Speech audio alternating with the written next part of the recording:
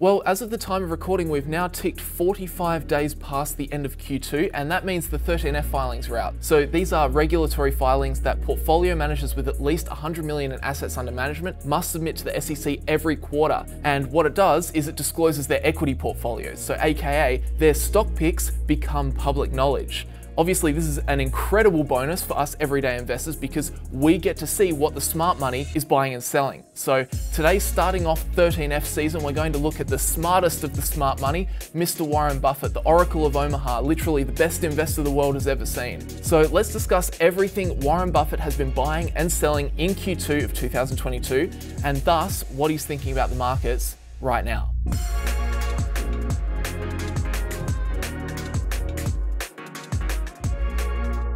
So for those that don't know, Warren Buffett makes investments not through his own name, but through his company, which is Berkshire Hathaway. So technically, we're looking at Berkshire in this video, and that's an important distinction, which we'll discuss in a second. But let's firstly start with their cash pile. So Warren Buffett has been criticized quite a lot in recent years for not deploying his cash into the market as it just powered forward. But of course, that has all changed this year. At the end of last year, Berkshire's cash pile was a whopping 143.85 billion. However, at the end of Q1, that was down to 102.69 billion. So that was obviously the big news of last quarter, that he sunk about 40 billion into the market. But now, at the close of Q2 2022, we can see that his buying spree did not really continue into April, May, and June. He now holds 101.34 billion on the sidelines, so he sits in roughly 1/3 cash with 2/3 invested. So still a lot of dough that Buffett could potentially invest into the market, even considering that we know about 30 billion of that is reserved as an emergency fund for the insurance business. So that's the cash position, and now with that out of the way,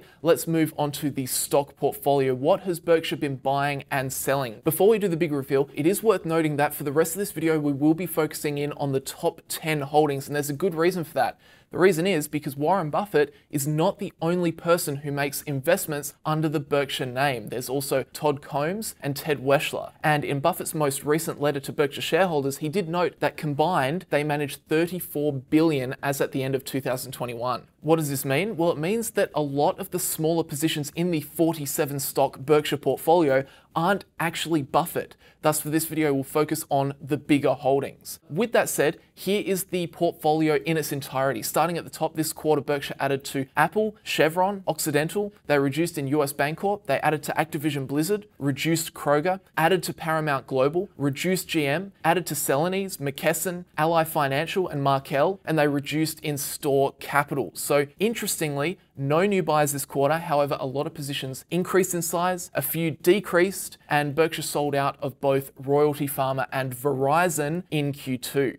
So that's everything, but now if we zoom into just the top 10 holdings, we can see two key movements this quarter. First, Buffett added 6.35% to Activision-Blizzard. Now, this was a very interesting talking point last quarter, as Buffett actually admitted that he was not buying Activision-Blizzard for the long term, rather he was making a short-term bet that Microsoft's acquisition deal would go through. Of course, in January this year, Microsoft announced it would acquire the video game developer for $69 billion or $95 per share. Normally, that would cause the share price to rise to close to $95, as if the deal goes through, all those shareholders will be bought out at $95. But the thing is, since the announcement, the share price has actually not jumped up to $95. It's in fact lingered around $80. Now, it's normal for there to be a bit of a gap there while an acquisition is pending and there's still some uncertainty. But right now, that gap is about 20%. So clearly, Buffett thinks that gap is worth the potential risk of the acquisition maybe falling through. So that's Buffett's first notable move in Q2,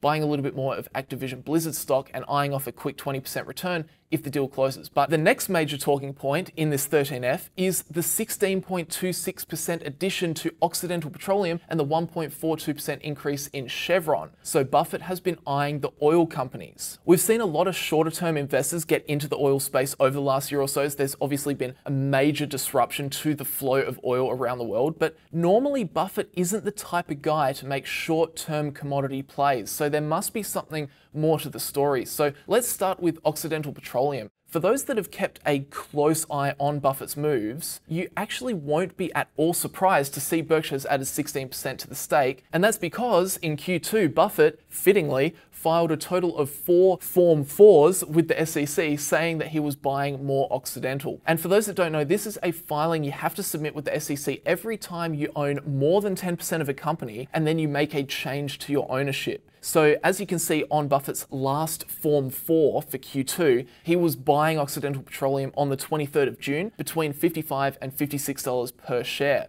It's also a good little peek into the price that Buffett is willing to pay for Occidental. But here's the crazy thing. Sitting here now in Q3 2022, we can already see that he's been buying even more Occidental right now. So at the end of Q2, Berkshire held 158 million shares, but if we look at the most recent Form 4 filed on the 8th of August, it actually shows that Buffett now owns 188 million shares, so more than 20% of the company. Plus, he also has $10 billion of Occidental preferred shares and 83.9 million warrants. So yes, Buffett bought quite a bit in Q2, but he's actually sinking more money into it right now in Q3 as well.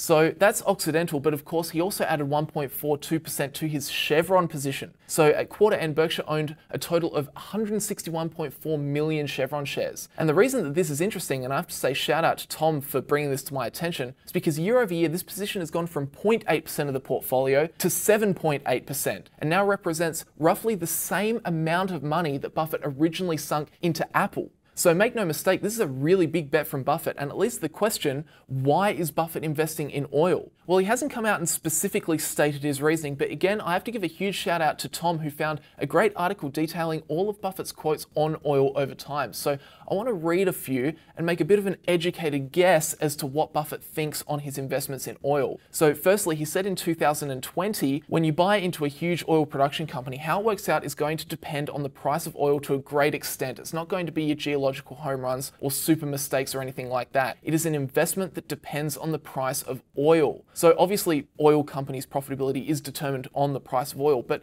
Buffett really doesn't make commodity bets. He said himself in 2015, "We have not distinguished ourselves at all in the oil and gas field, although we've made a little money. We will not be buying very often oil and gas stocks, but we probably haven't bought the last one." Well, he was certainly right about that last bit. So, okay then, well, why is Buffett now interested in oil stocks? It sounds like he's not particularly interested from those first couple of quotes. Well, listen to this quote from back in 2007. "If we're in an oil stock, it's because we think it offers a lot of value at this price, but does not mean that we think the price of oil is going up. If we thought the price of oil was going up, we could just buy oil futures, which we actually did once." So Buffett admits he's not in the game of making commodity predictions, but he can spot a deal when it comes across his desk. And while I don't believe Buffett sees enormous organic growth from these oil names in the future, I think what he does see is juicy shareholder returns. For example, regarding the transcript of the Occidental Petroleum Q1 earnings call, Buffett said, "I read every word and said, this is exactly what I would be doing. She's running the company the right way," referring to the CEO, Vicky Hollop. And what do you know, when you open Occidental's Q1 earnings release, the first line says in Q1 they announced a new shareholder return framework and additional debt reduction targets. So buybacks and dividends both occurring at both of these companies. Plus, if we turn over to Simply Wall Street, we can see that both of these oil companies trade at very low PE ratios and are both undervalued based on Simply Wall Street's discounted cash flow analysis. And by the way, this is a very handy tool to get a quick snapshot of valuation. So I definitely encourage you guys to check out Simply Wall Street if you're interested in using this. I'm obviously super happy they decided to join up as a channel sponsor. I really like their platform. So if you did want to check out the platform, link is in the description. And if you wanted to get the full access to the whole platform, you'll get a 30% discount if you use that link. So anyway, that is the big story of Berkshire's 13F filing this time around, buying up the oil companies.